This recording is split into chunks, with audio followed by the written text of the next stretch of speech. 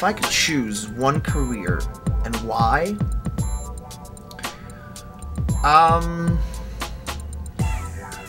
it's difficult because every career or every aspect gives me a different feeling. The dance gives me a different excitement than the DJing does. But if I have to choose one thing, I would not choose a career. I would choose the profit of the career, which is having a voice, which is spreading a message. I love to spread what I've learned in life. It's very important to me to pass that to other people so that the younger generation can learn from it.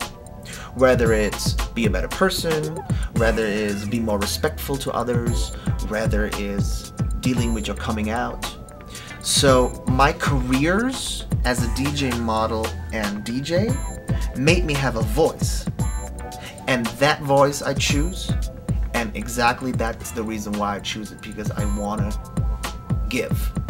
I want to give people what I've learned from the good and from the bad. That's a good career. Yeah, that's it.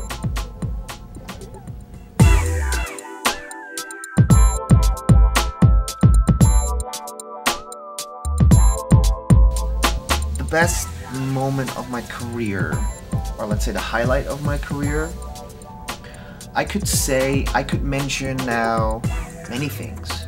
I could say that a certain performance with an artist, or the fact that, I don't know, but really, the one person that I have to thank, because who made everything possible who I am today, is Kylie Minogue. Because it was her who booked me and who opened every door. Well, or let's say like this. She gave me the doors and I opened them. Because I took advantage of her name. Not in a bad way. I just used the fact that I was touring with her to open myself doors. And she made me the model. She, at the end of the day, made me the DJ. She made me a better dancer. So, it was Kylie. It was booking that world tour back in 2006, Showgirl, changed my life. And I hope that Kylie knows that. I told her, and I haven't seen her in a long, long time, and it was, till today, my best job.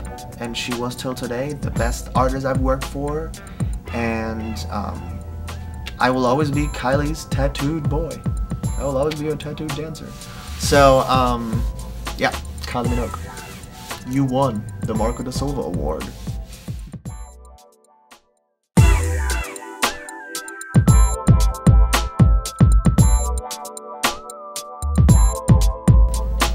My ambition for the future would be, I'm a little bit greedy, so 4 careers is not enough. Why not have 5 or 6, right? So, let's see. I live in LA. LA is a part of Hollywood. Hollywood, Oscars. Oscars, movies. Hey, why don't I become an actor?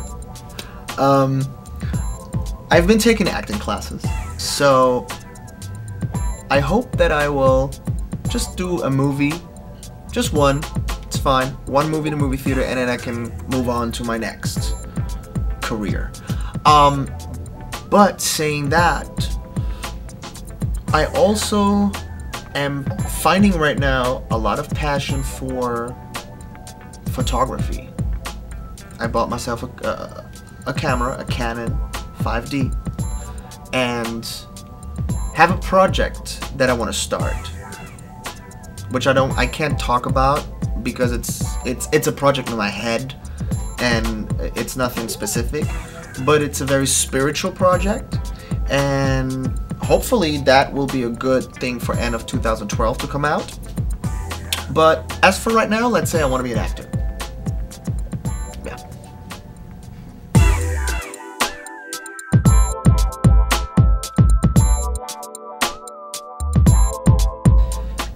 you all got to know me now a little bit. I love to give, and I love to spread a message. So for me, it's very important to work now with charities, with campaigns that spread a message. And not because I want to be seen, because that is very ugly to think of. It's because there's a cause, and because, like I said, I have a voice. And so I want to give my voice to these companies.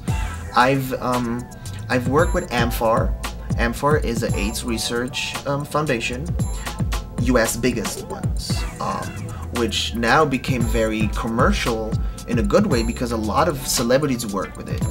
Janet Jackson was a spokesperson, Nicole Kidman was a spokesperson, and it goes on and on and on. Ricky Martin, Elton John. So I've got asked if I want to DJ on their galas, if I could be the celebrity DJ.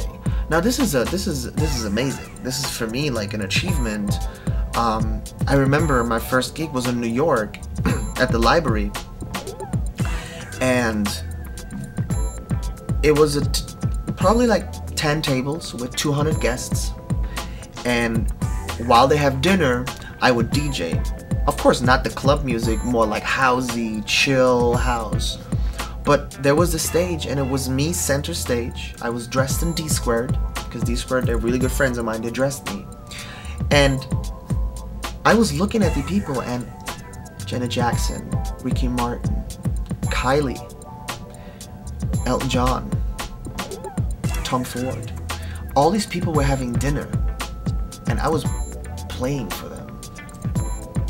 It can't get any better. It can't get any better. And for the cause of AIDS Foundation and AIDS research. So AMFAR has been hiring me for playing with them. I also, last year, did a campaign for HIV in Venezuela.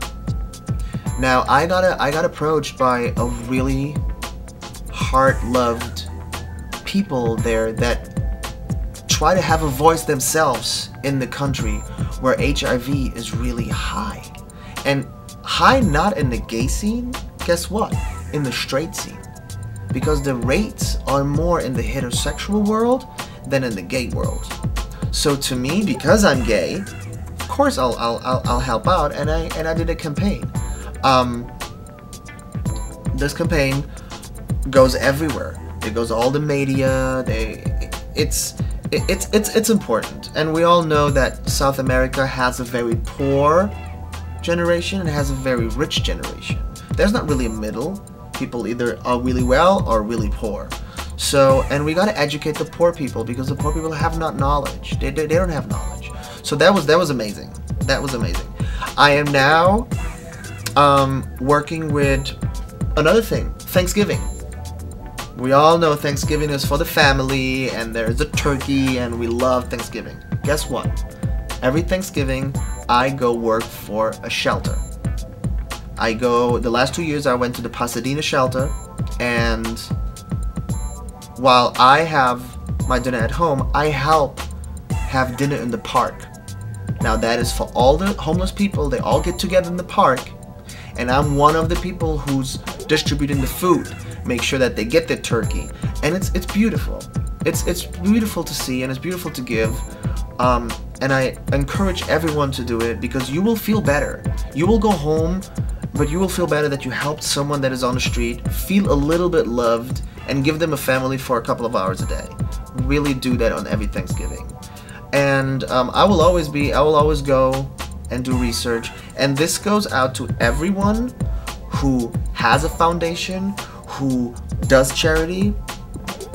Get in touch with me. It's very easy to find me in the internet, whether it be on Twitter, on Facebook.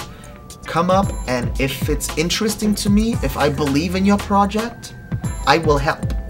I can't obviously help everyone, but I will help and give you a voice, and work with you, and maybe we can create something total new. Just get in touch with me. Definitely.